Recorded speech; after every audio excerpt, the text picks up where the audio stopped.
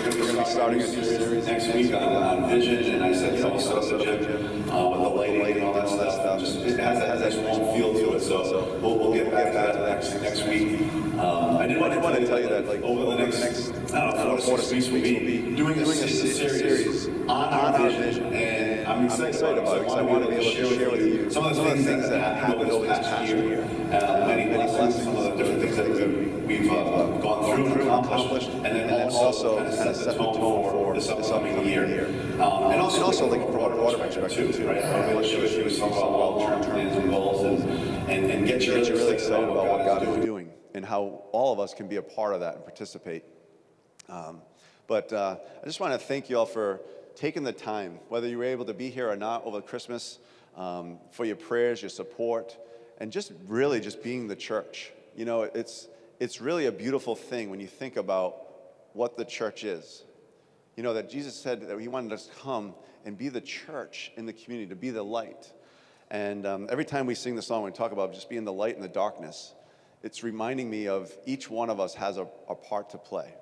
And so I'm excited about that. And Chuck's going to come up this morning, and he's just going to kind of follow up on the theme. It's kind of bridging the gap between the Christmas services and then the series that we're going into, and just kind of talking about like how we can, you know, it's God's work, our hands.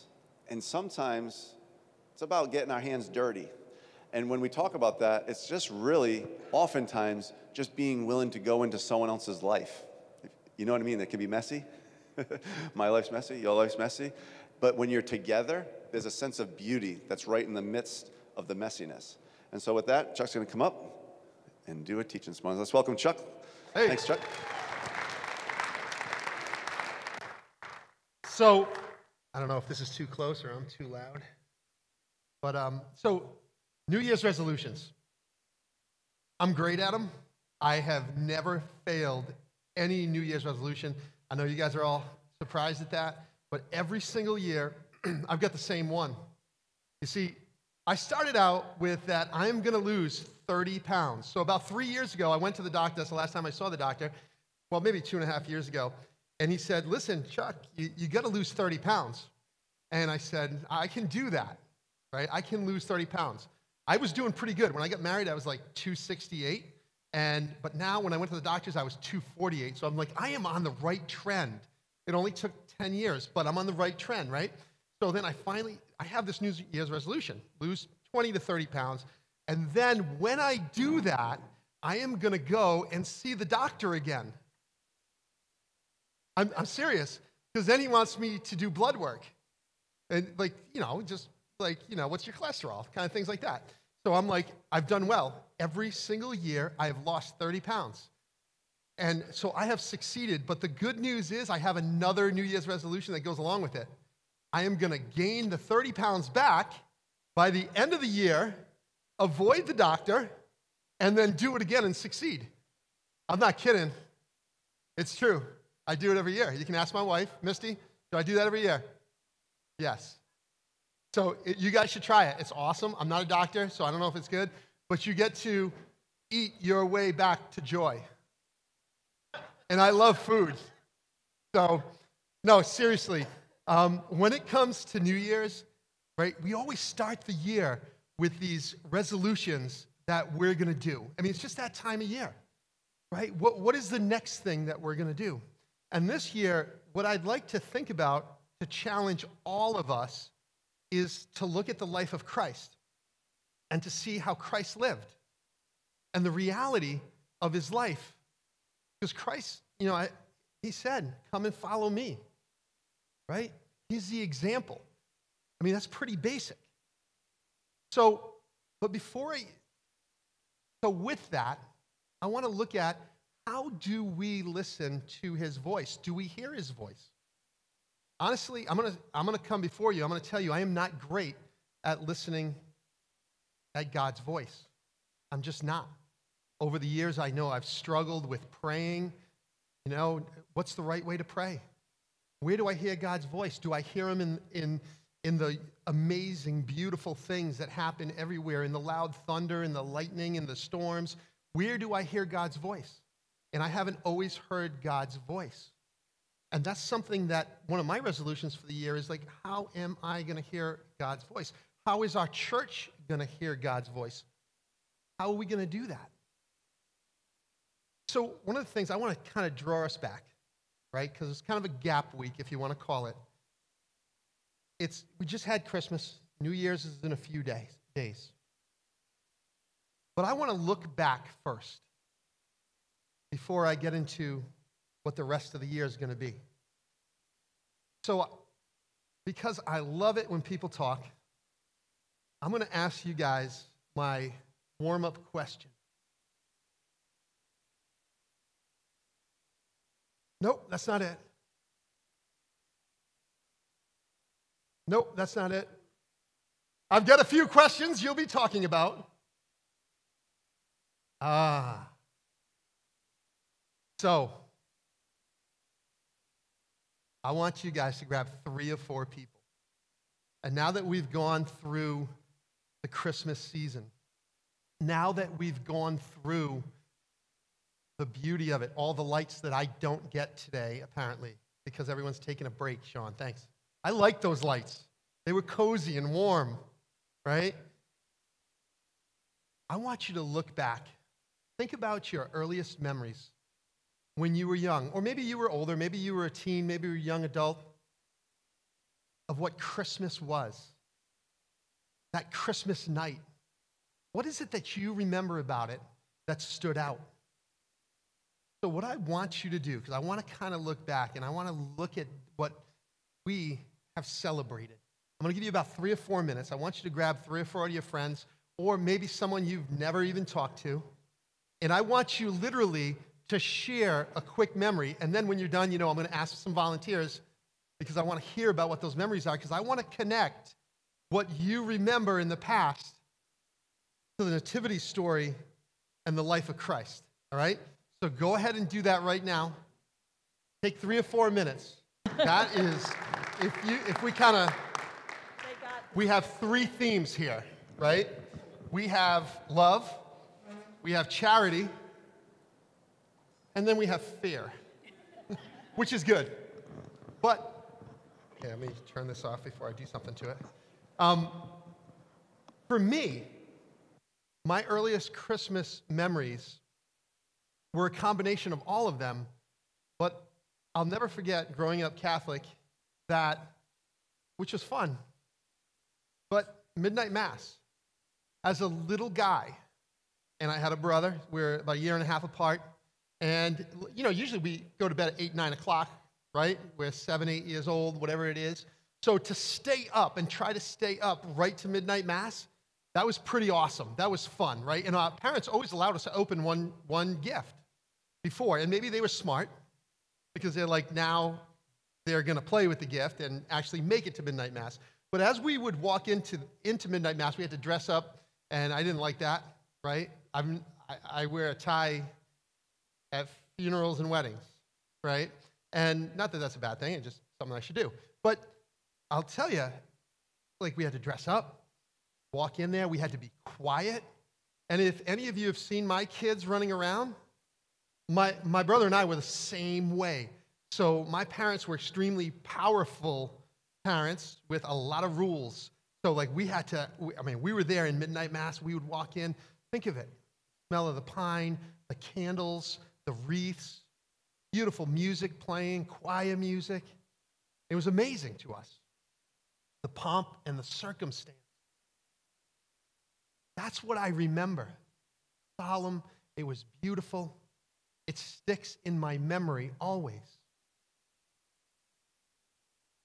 But then I want to look at that, and I don't want to cheapen those memories, but I want to look at the world that Christ came into, right? Our Savior that we've chosen, right? The King of Kings, the Lord of Lords, omnipotent, powerful, loving. I want to look at what he came into, right? So if we look at the scripture, Luke 2, 4 through 7, would anyone volunteer to read this for me? No one. Oh, yes.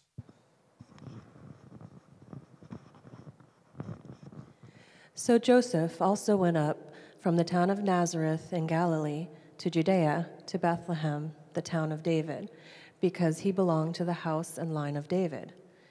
He went there to register with Mary, who was pledged to be married to him and was expecting a child. When they were there, the time came for the baby to be born, and she gave birth to her firstborn, a son. She wrapped him in cloths and placed him in a manger. So that, you can keep it right there, because you know what? I'm going to have you read my other ones, because you have a very calm and clear voice. So the last line is the line that hits me. She gave birth to her firstborn, a son. She wrapped him in clothes and placed him in a manger. And see, the memory that comes to my mind is in stark contrast to the midnight mass memory that I had. Because the reality is that one line connects me to two memories. The first memory, and multiple memories that connects me to, is the birth of my children.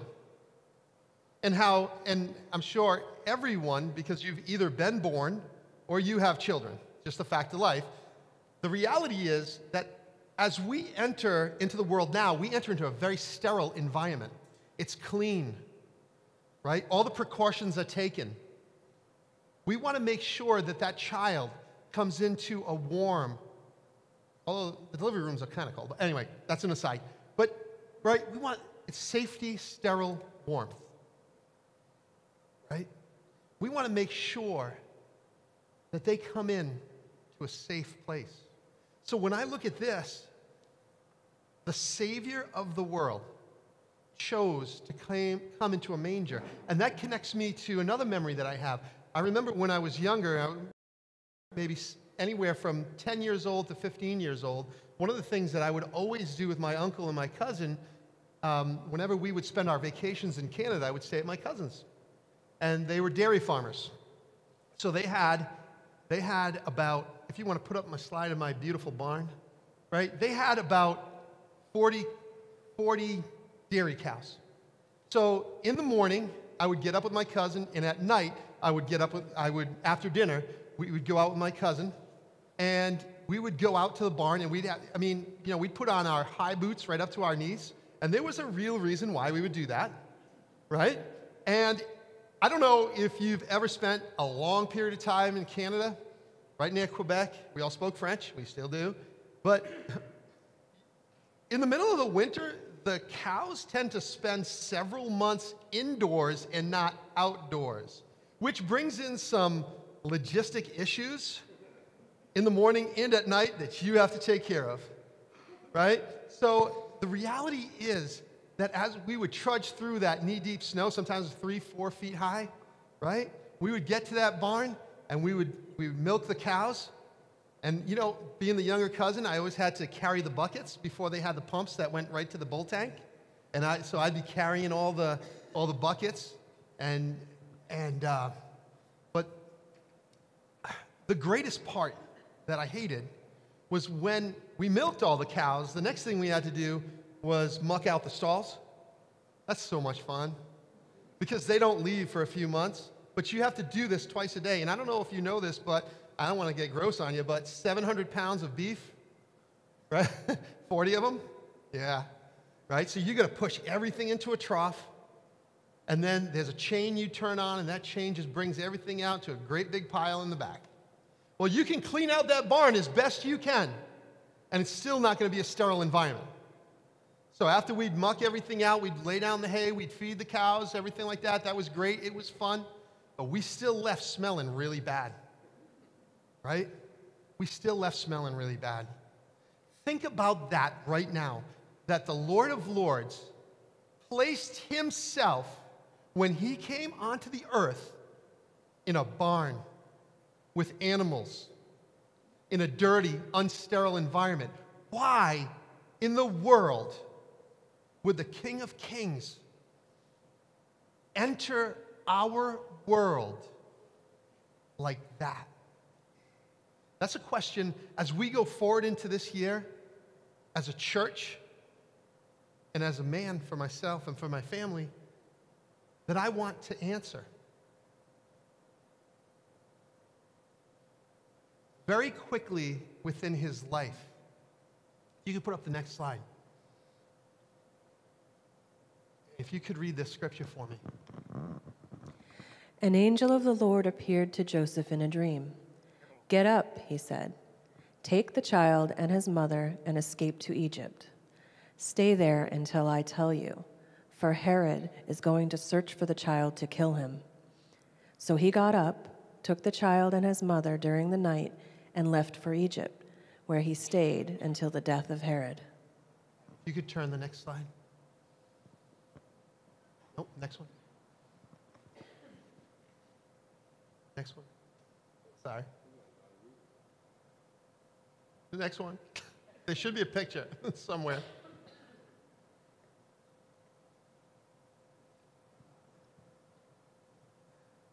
A refugee.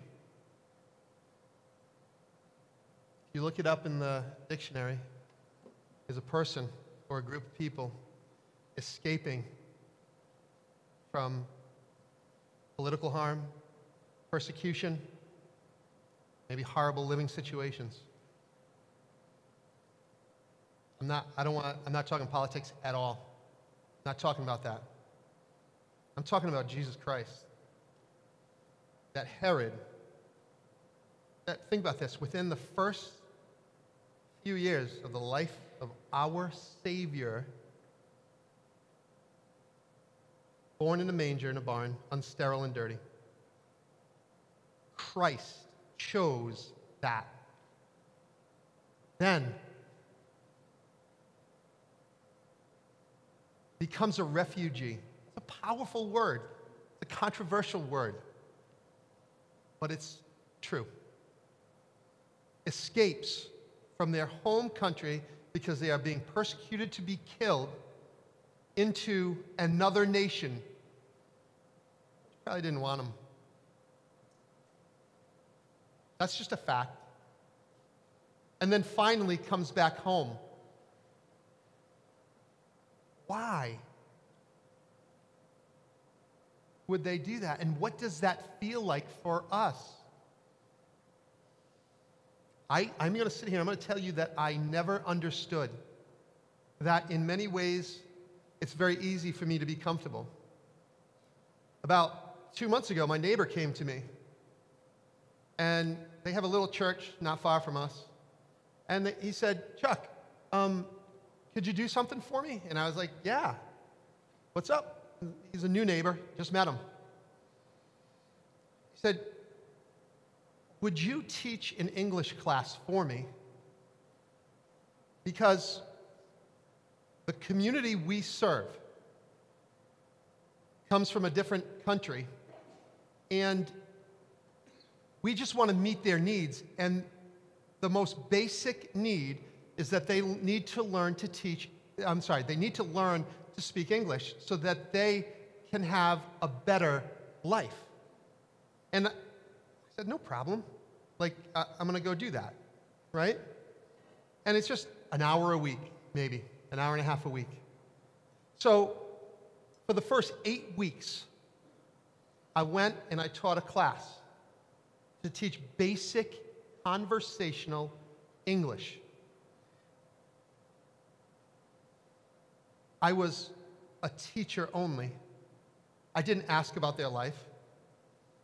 There's a huge language barrier. I couldn't speak their language. Everything had to be translated. I didn't access their life. I didn't go into their life. I didn't talk to them about their life. I'm not a perfect person, right? I get a lot of faults. I should have. About 8 weeks in, a young man, when I say young man, he's about in his 30s, married, been in this country maybe 4 or 5 months, came up to me and said, in his broken English, "Chuck, would you be able to teach me during the week?" And I just don't have the time, in all honesty. I couldn't. But it was a point that I got to speak with him about his personal life. I was like, "Well, why, what are you doing now? Where are you working?" He's like, I'm between jobs, but I work as an Uber driver." And that's not a bad thing, right? But that's what he's supporting his young children with, and his wife.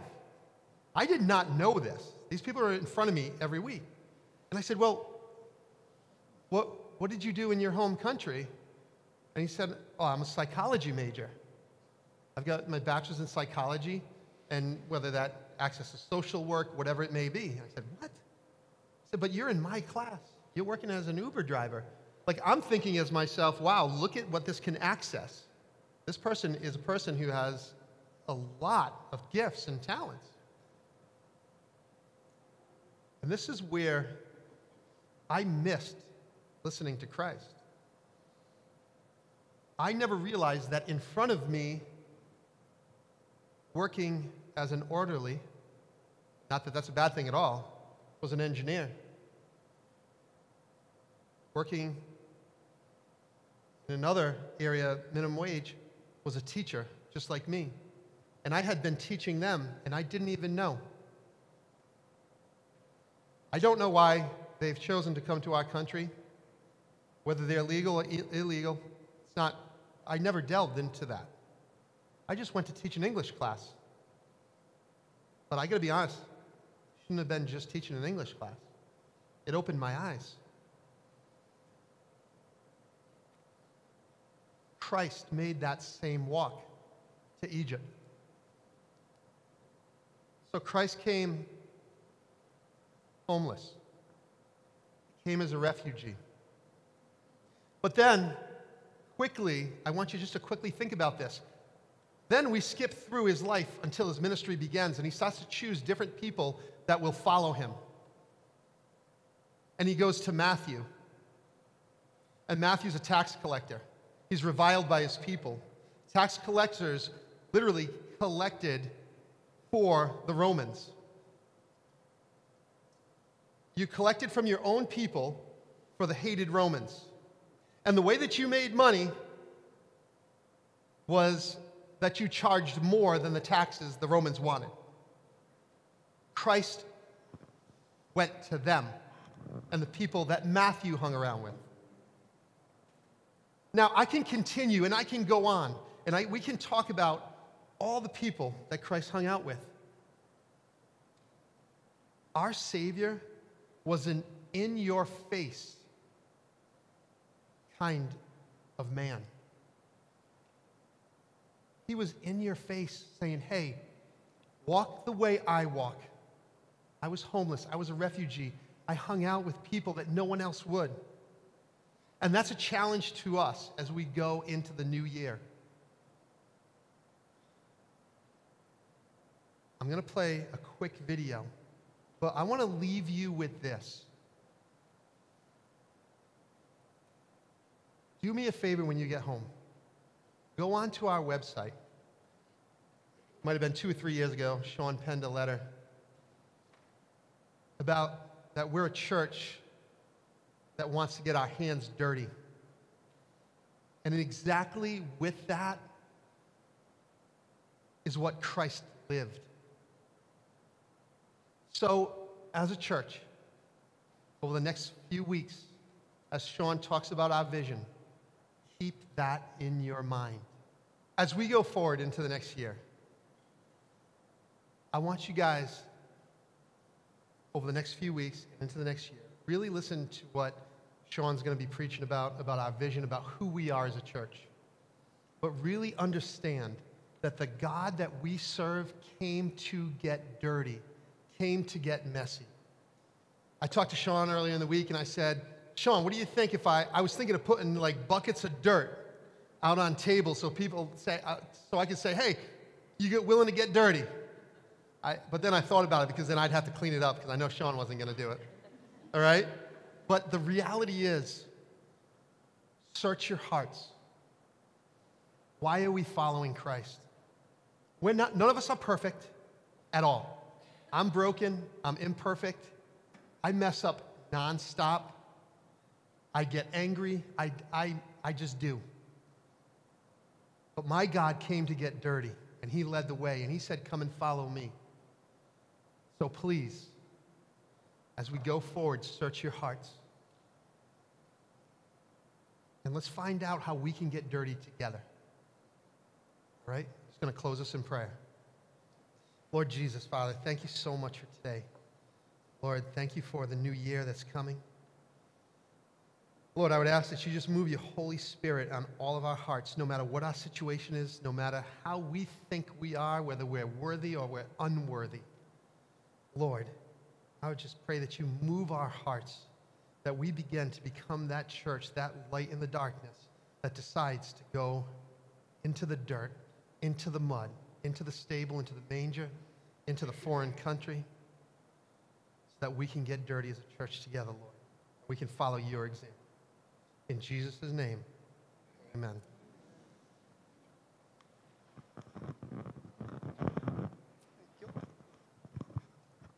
Thank you, Chuck. So, yeah. So I just want to encourage you before we go that next Sunday, anyone that's been new here, whether it's been a couple of weeks or a couple of months, there's going to be a pastor's Q&A time immediately following the service. So it's just an opportunity for me to get to know you a little bit better, for you to get to know me a little bit better, and a little bit about the church and why we do what we do. So I just want to make sure you're aware of that. And with that, I want to wish you all a very happy new year. Be safe, have fun, and spend some time with friends and family. Thanks for coming to church. We'll see you next year.